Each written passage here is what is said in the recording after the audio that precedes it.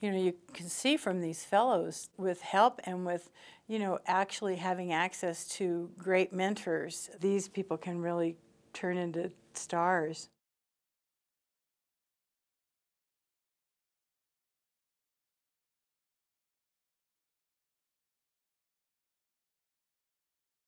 Well, first of all, one of the things we talked about today was it really hit home. One of the fellows talked about how they thought, before actually being involved with Keystone, that it was like this super wonderful thing that very few people got to do or go to, right? And so if they got involved, it was a once in a lifetime event, right? Well, one of the things that I've learned is that that's not so.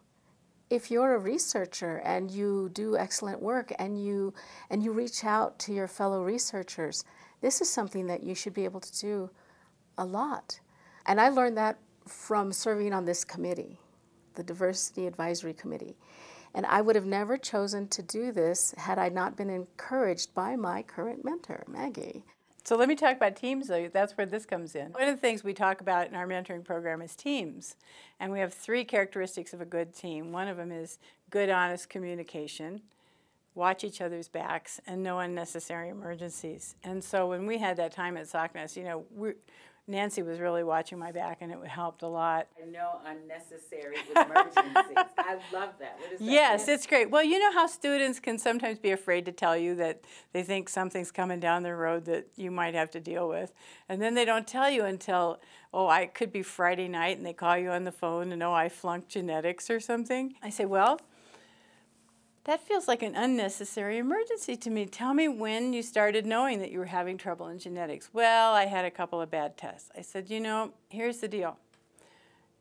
How do you solve this kind of problem so that I don't have these things? Well, I have to have better communication. That's right. The principles that we use allow us to, you know, if somebody comes in with something really bad, they got in trouble or something, we often say, well, that's really great, you know, just completely unexpected, and that opens the door to more conversation. Learn how to ask questions early on. Even if you don't know what the topic is, learn how to ask the questions so that when you get to a point where you're learning a new topic or you're learning something new, you're not afraid to say, I don't quite understand that. Could you please explain that a little bit more? And not be afraid to say it, because that little bit of understanding that you gain may just be the spark you need to push that topic forward just a little bit more to make it cutting edge. You know, you can see from these fellows that they're, you know, they're just at this transition point. And I mean, it's so much potential.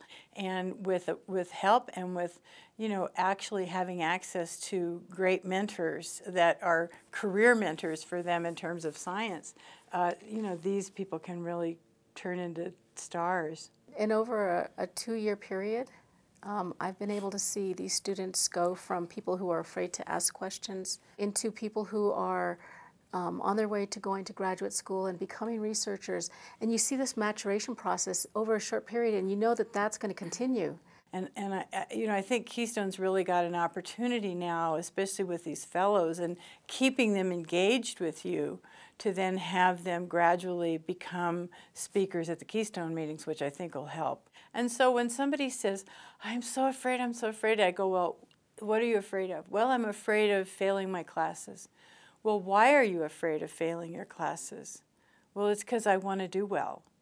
Well, that's a great thing. When you run into something that looks like a failure, you immediately turn it into a teacher, and so you just keep walking on. So the other thing I like about serving on this committee is the fact that I get to see the up-and-coming stars, because we're working in the trenches, not only with undergraduates, but graduate students who are on their way to becoming postdocs. But I also get to have a say in what some of the things are that Keystone may be doing in the future, specifically for these really talented underrepresented minority students and researchers.